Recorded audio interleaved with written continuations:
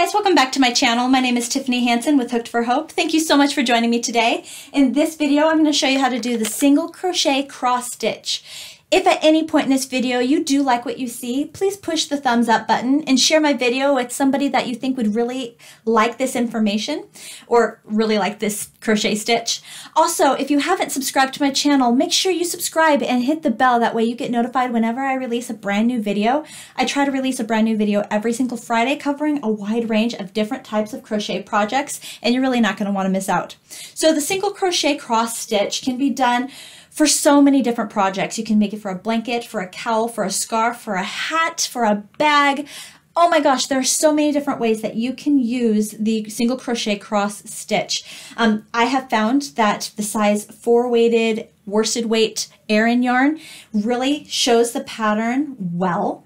It would be a great stitch to use with a bulky yarn as well. That's always a great tip to throw out there because sometimes it's hard to find different stitches to use with a bulkier yarn. I'm using a size I9 or 5.5 millimeter crochet hook just to really let that pattern show. Other than that, let's go ahead and dive right into how to make this pattern. Okay, starting with a slip knot, attach your crochet hook.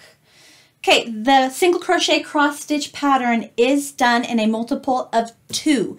So I'm going to make my example swatch at 26 stitches, but you make your item that you're making as long as you need it to be to meet dimensions. You just got to make sure that that number is also in a multiple of 2.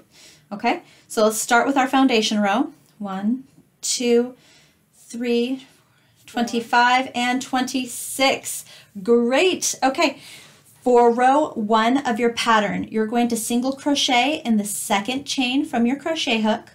So look at your V's. So first V, second V, single crochet in that second stitch or second chain. And you're going to put 1 single crochet in each chain all the way across. So go ahead and do that real quick and I'll meet you at the end of row 1 to show you what to do next.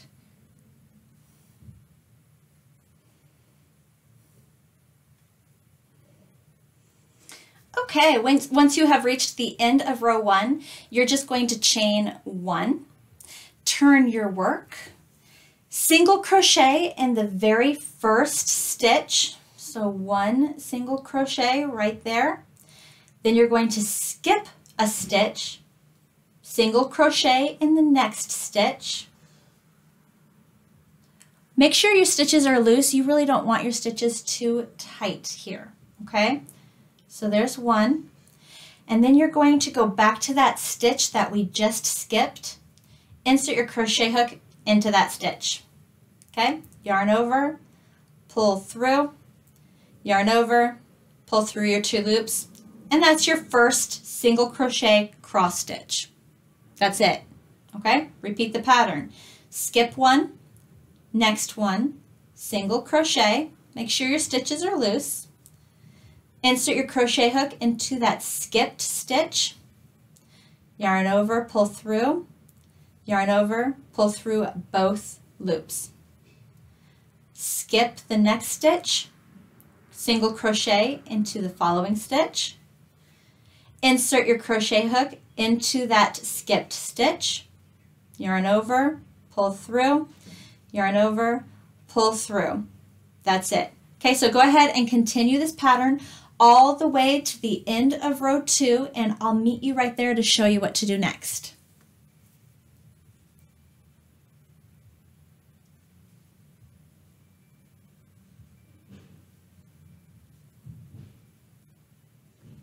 Okay, last 2 stitches here, single crochet in that last stitch, then insert your crochet hook into the missed stitch, skipped stitch. There we go. So you will end this row and it will look like this. It's not a very clean row. That's okay.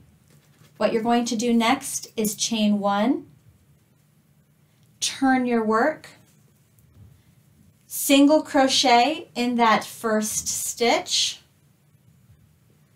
and then repeat the pattern. Skip 1, next 1, single crochet, Insert your crochet hook into the skipped stitch, yarn over, pull through, yarn over, pull through both loops. That's it. Then the next 2 stitches, skip 1, next one, single crochet, insert your crochet hook into the skipped stitch, yarn over, pull through, yarn over, pull through both. I guess the important thing to really note with this pattern is you really want to have a looser tension. That way it's a lot easier for you to maneuver your stitches. The second thing I really want to point out is because you do single crochet first and then the second single crochet that crosses over, it kind of blends in and it can be easy for you to think that this stitch right here would be your next stitch that you would skip, and you'd go into this one and then go back to this stitch to cross over. But if you look closely, you'll see that that stitch was already taken by that first stitch of this crossover too. Okay, so pay close attention to know, okay, both of those stitches are taken. These are my next 2 stitches. Okay, so I'm going to single crochet in the first and insert my crochet hook into the skipped stitch and single crochet in that second. So this stitch, even though it pulled that stitch and it looks like it's an empty stitch spot, it's not, it was used. So those 2 done, move on to the next 2. If you need to use stitch markers to really help you to identify, I used that one already, okay, put my stitch marker right there. Now do my crossover stitch. Cool. Now I know that I already used that stitch. Remove my stitch marker, place my thumb on that stitch. All right, here's my next 2 stitches. That would be the only thing I'd say be cautious of, because there's been a few times where I've found this stitch to be super simple. So I'm just whizzing through this stitch pattern and then I get to the end and I have one stitch remaining and I'm like, uh-oh, I accidentally used a stitch twice, so I need to go back and fix that. So other than that, that's it, guys. That is the single crochet cross stitch. You will just continue this pattern over and over and over where you get to the end, chain 1, turn, single crochet in the first stitch, and then begin your single crochet cross stitch pattern over and over and over again. It is your choice if you want to make your very last row a row of single crochets, or if you want your very last row of this project to just continue doing the cross stitch pattern. Your choice. You don't have, there's nothing specifying it being one way or another, okay? Some people will really like that last row to be single crochets to make it easier to put a border on your blanket, but it's not necessary. And then that's how the stitch will really start to work up. It is such a pretty stitch for being something so simple. If you really enjoyed this pattern, you might really enjoy my other pattern videos right here. Also check out this video, which is just a recommended video for you to watch.